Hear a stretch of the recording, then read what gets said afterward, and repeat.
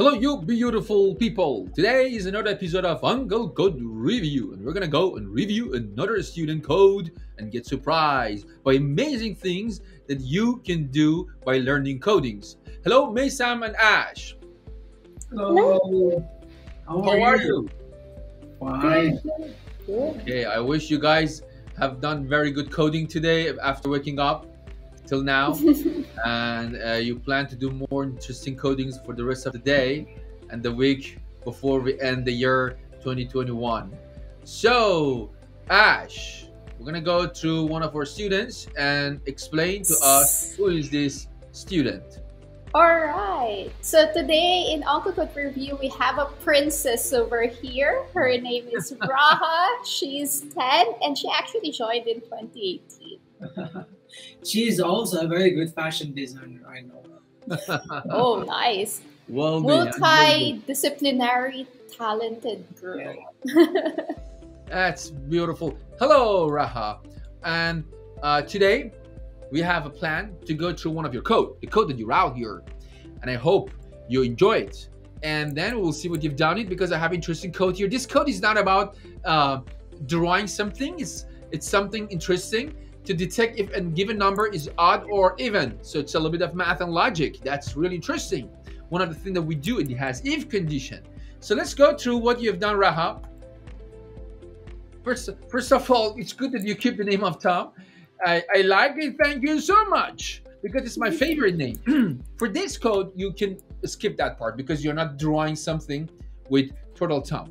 In this line, you ask user to key in a number and then you convert it to number. Well done. You know the conversion, I like it. So you got something a string, then you convert it to a number, so you have it here. So maybe 5, maybe 7, maybe 8, you know, whatsoever. Maybe the number that you love most. What is the number that you love most, huh? You have to say.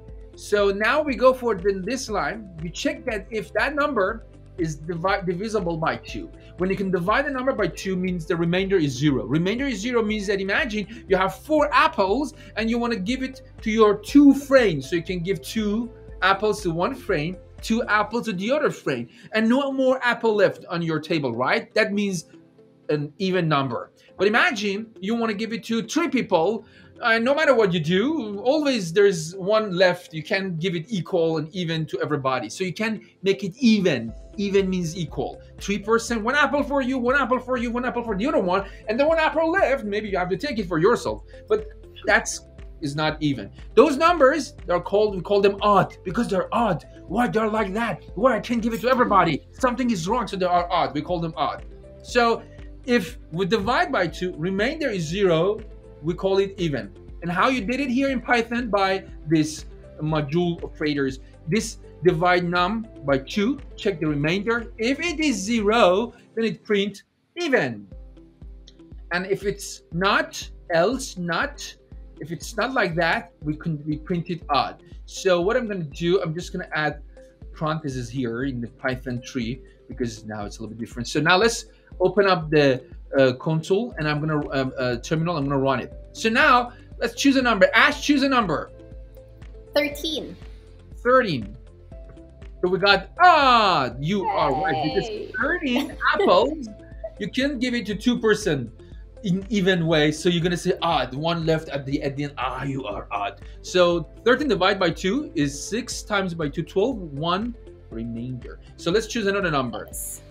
Choose another number, Ash. I'll go with 22.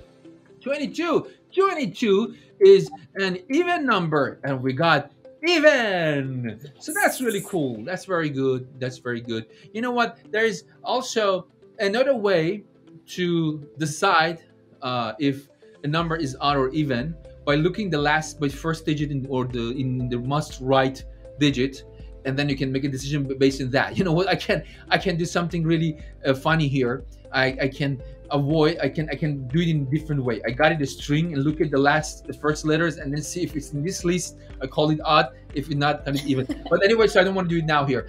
Fantastic, well done. I like your code. It's beautiful. This is exactly what computer does. We give a logic to computers, let the computer think and produce a result. Well done. I hope you use this knowledge and skills in whatsoever you want to do in your life. And we have a message for you, Aaron. So you are ready? We're going to give it to you. Ready?